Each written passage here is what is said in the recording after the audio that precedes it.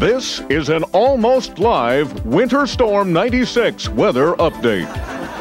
This is John Keister with some updated closures due to the snowstorm. Como is closed. Cairo is 2 hours behind. No, excuse me, I mean 2 years behind. KSTW is operating on emergency schedule, as usual. KCPQ is 2 hours late. Channel 9 is $200 behind, but phone lines are open. Public access is on time. However, this is what they're showing. They're Patrick and Ken about football. Channel 29. How you doing? Hello? Hi, Patrick. You're on the air. Hello? Yeah. Hello. Am I on the air? You're on the air, partner. And Almost Live is locked, loaded, and ready to go.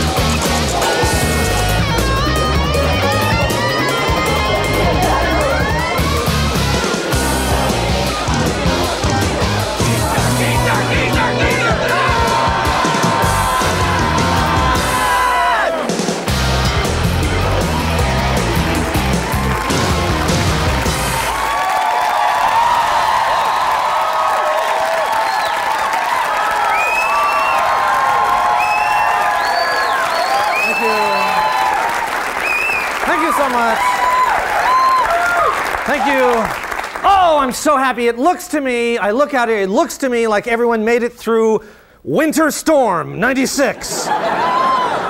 You saw our expanded coverage yesterday. Everybody woke up yesterday, looked outside, and went through the Seattle snow checklist. Question number 1, can I blow off work completely? Right, yeah, no.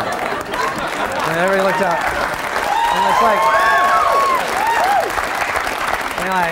no, we knew pretty early that we couldn't do that. It just wasn't really sticking to the road, so that's out. But the next question always is, does anyone else at work live near me so that they'll bust me if I come to work late? You know, there's always, I don't know where he is. The roads were fine. I don't know. I came right in. They were dry, you know, so there's no one like that. You know, if you're sure there's no one like that, it's time for the Seattle Snow Day long breakfast. All right? Yeah. A few extra muffins. Let's check out the TV. Hey, there's a Columbo I haven't seen on A&E. Then I'm going to take a bath instead of a shower.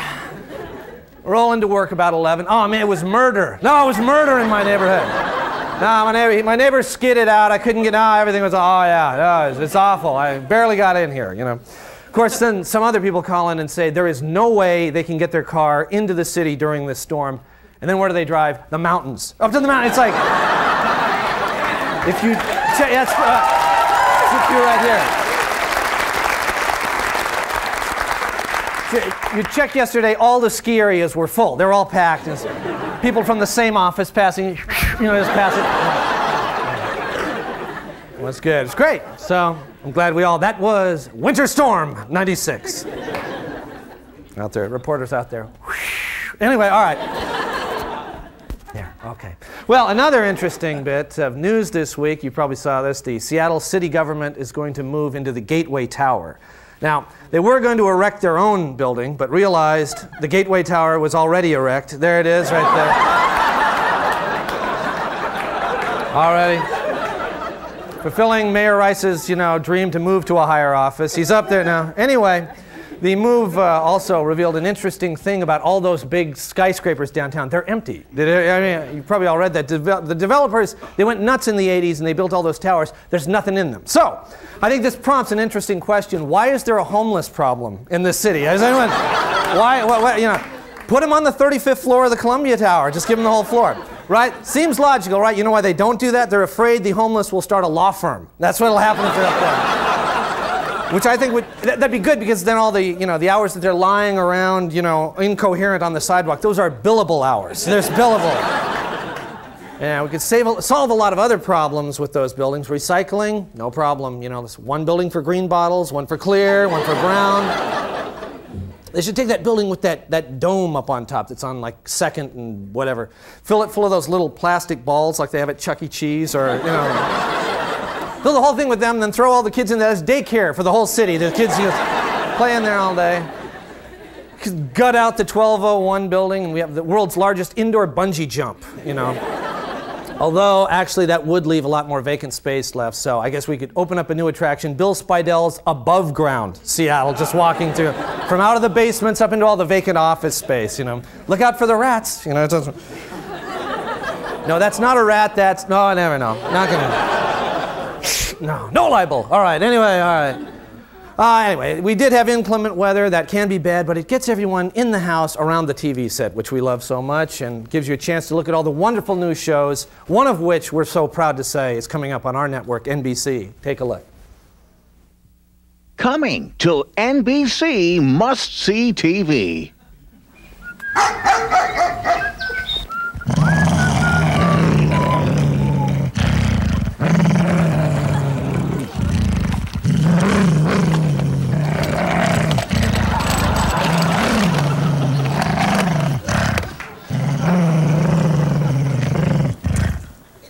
Here, boy. Go get the ball. Get the ball. Fetch the ball.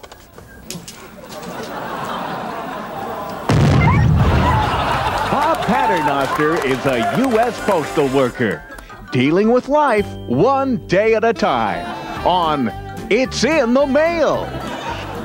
Katie, it's time to turn off the TV, go to bed. It's a school night, you know. Have said that would be a little annoying. They wouldn't like that. I think the one is sitting right over here. Dear.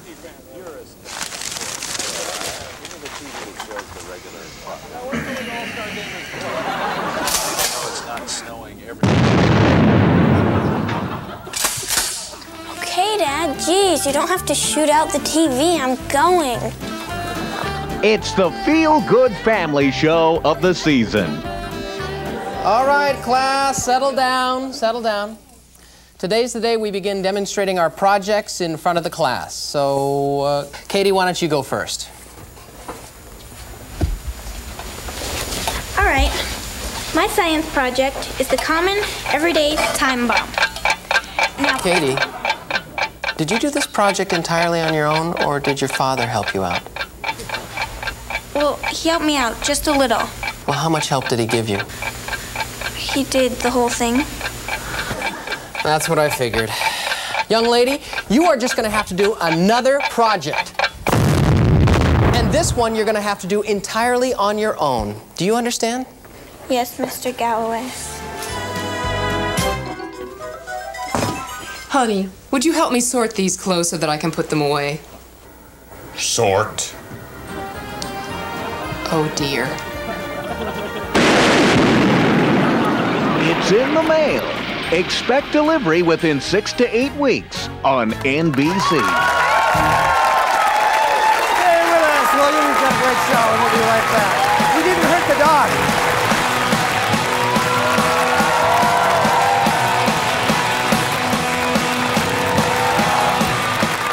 The following is a paid advertisement for U.S. Bell Long Distance. Hi, I'm Dan Novak, and this is another edition of U.S. Bell Long Distance Talk. Now, today I want to introduce you to a great new offer.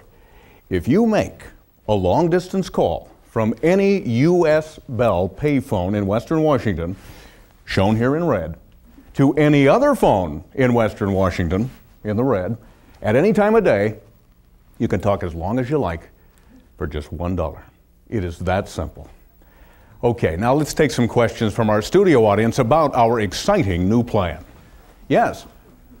Yeah, I live in Olympia, and let's say I want to call someone in Everett. How much would that be? Good question. That would be $1. Yes? Yeah, my brother lives in Europe. Can I call him for just $1? No, I'm afraid you can't, but that brings up a good point. In explaining our new plan, I forgot to mention that Europe is not in Western Washington. And I want to thank you for pointing out my omission on that matter. Next question, please. What if my call is real long? Excellent question. And that gives me the chance to review a fact that maybe I glossed over a bit in my original explanation. A call can be as long as you like, and it's still only $1. What if I don't call? Will I still be charged $1? I am so glad you had the courage to ask that question, because I'm sure a lot of people in our audience were thinking the same thing, but they were just too embarrassed to ask. The answer is, if you don't call, you won't be charged. Yes, ma'am. This may sound like a stupid question, but what if I call from outside the red area, but then later drive into the red area? Will my call be prorated? That is not a stupid question at all. In fact, it's one of our most frequently asked questions. And I'm sorry to say that no, the offer is only valid, and let's take a look again here, if the call is made from the red area. And how will I know I'm in the red area? Will the ground be red? No. No, the ground won't be red. The ground will be ground color. You know, it occurs to me that perhaps right now would be a real good time to review the specifics of our new long-distance calling plan, because I'm afraid I may have made it seem more complicated than it really is. So here's the deal again now. Call from any U.S. Bell payphone in Western Washington to any other phone in Western Washington at any time of day for any length of time, and it is only $1. It's just that easy. Yes, sir. Now, I know you say the $1 rate is for any time of day. Does that include 5 o'clock?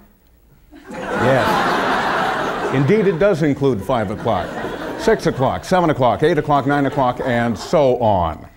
Thanks. Well, then what about 10 o'clock? Yes, especially 10 o'clock. Next question. I don't have a lot of money. Can my calls be charged less than other people's calls? That's a good question. And I got to tell you, you raise an interesting point about the social inequities that are bound to exist in a capitalistic society and the responsibilities that a corporate monolith has in addressing those problems, but I'm still afraid you're going to have to pay $1. That doesn't seem fair. Yeah, perhaps not, but we're still going to do it. You know, your competitor Sprint says I can just pay what I can afford. You know, I hate to say this, but I believe you are mistaken. They have never had a policy like that at Sprint or any long-distance carrier. Well, they do, because my cousin Carl said he sent in 50 cents and they said that that was okay. I'm sorry, but I think you've been misinformed. Our new plan is the cheapest offer ever in Western Washington. No, it isn't. I'm terribly sorry to contradict you, but it is. Is not. Pardon me, it is. Is not. Is. Is not. Is. Is not. You know, see, I'm sorry if I'm coming across as rude to a valued customer like you, but if you say one more word, I'm going to sashay over there and kick your ass so hard you'll be talking out of it on your next long-distance phone call.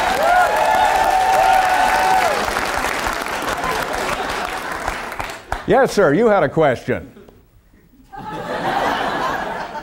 Come on right up with your question there. Yeah. Excuse me, before you ask the question, let me just say that the same goes for the next person who asked me a stupid question about our new calling plan. Okay? I'm sorry, now go ahead. Yeah. Yes? I live in Auburn. Okay. And my fiance lives in Seattle. Uh-huh. Never mind, I just figured it out. Great!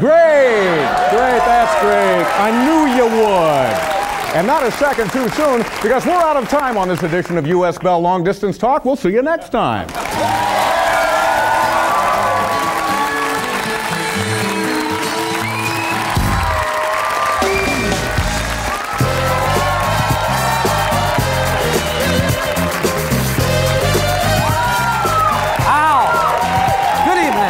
This is the Late Report. Well, Federal Way has raised its drunk driving limit from .08 to .10 to match the state levels. Now, this means that if you must drive through Federal Way, it'll now be a little less painful. Boeing's negotiations to buy McDonnell Douglas have broken down because the two companies could not agree on a price or who would lead the company. In fact, the only thing they could agree on was that after the merger, they would fly over to France and pants everyone at Airbus. TCI Cablevision says that they will be doing some FCC-required tests on their equipment that may cause a few outages in their service area. TCI says that they'll be doing these tests late at night, so it should not affect their normal daytime outages. The city of Seattle has posted a no trespassing sign near the entrance of the City Hall building because of health problems caused by human urine and discarded hypodermic needles. A spokesperson for the city said that those city council members are just going to have to find another place to take their pee and heroin breaks. A Czech trading company that saw an article on Fremont's statue of Lenin is offering to sell Seattle a number of other bronze statues of other former USSR leaders. Fremont has offered to buy one of them and says that in the future the statue waiting for the interurban will be known as the Waiting for the Interurban with Stalin. Washington State University Library has been given a huge collection of Beatles memorabilia, including albums, videotape performances, and posters. The donor explained the gift by saying that he was sitting at home listening to the Beatles' "I'm a Loser," and just naturally thought of Wazoo.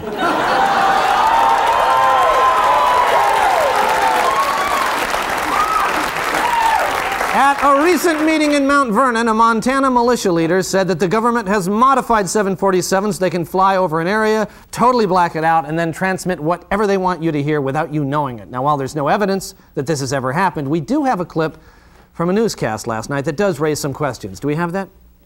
The government announced today that everything is okay and that all citizens are happy and satisfied with their lives. I know I'm satisfied. Aren't you, Dan? Yes, I sure am, Kathy. Everything is Very great. satisfied. In other news, everyone in the world has enough to eat. Makes you think, doesn't it? Well, last week, a shocked nation listened as several football players swore on national television, and this has caused some concern, and here with a comment is Bill Stainton. Bill? Thanks, John. Okay. You know, there's been a lot of talk about these idiot football players swearing on national TV after their big game. Now, personally, I don't really care. I'm not offended by words like this. I hear them all the time, often from John, sometimes from Nancy. Still, a lot of people do find this kind of language offensive, and yet we are hearing it more and more. Why? Because somewhere along the way we lost the idea of using substitute swear words. Now, in the old days, of course, this meant the basic four: heck, shoot, dang, and fudge. Unfortunately, these perfectly adequate substitutes have fallen out of usage in today's profane world. Heck left our vocabulary about the time The Crazy World of Arthur Brown came out with their song Fire. It just didn't have the impact if you sang it, "I am the god of heck fire!" Now, you still hear shoot floating around a bit, but it's usually coming from people who look kind of Gomer Pyle-ish, you know? Now, the substitute swear word dang was often combined with the substitute deity gall to form gall dang it, now obsolete. And fudge as an expletive is pretty much only heard in nursing homes and in Ballard. So, I think there's a clear need for new substitute swear words, and I have a few suggestions here. One idea is to use expressions that mean the same thing but communicate positive values. For example, if you're a Seahawk and you want to express disappointment over having lost yet another football game, you could say, "I can't believe we lost that loving and consensual act of intimacy between two mature adults football game." You see what I'm saying? Instead of just saying Courtney Love is a bitch, why not say Courtney Love is like a puppy, a warm, friendly female puppy who sometimes punches people? See the difference? Of course, our own cultural environment can be a rich source of substitute swear words as well. For example, the next time an employee turns in a project that isn't up to par, try saying something like, "Henderson, I'm not going to accept this work. It's a pile of shram." And of course, if you're Henderson here, you can reply with, "Yeah, why don't you just shove it up your Aberdeen?" In my opinion, that's what we need. If you don't agree with me, fife you. Thanks very much, Bill. Thank you.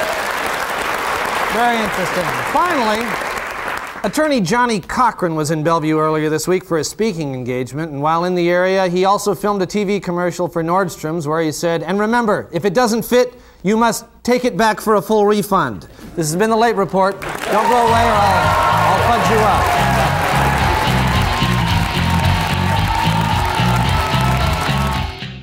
Hey, are you hungry? Yeah. How about a taco? Oh, yeah. At Big Billy's, we take a normal taco and double it. Ooh. Then add a chicken patty and double it. All right. Then put it all in a fresh Keister roll with lettuce and tomato. Yes. But we don't stop there. Really? We fry it all up in a big cheese omelet.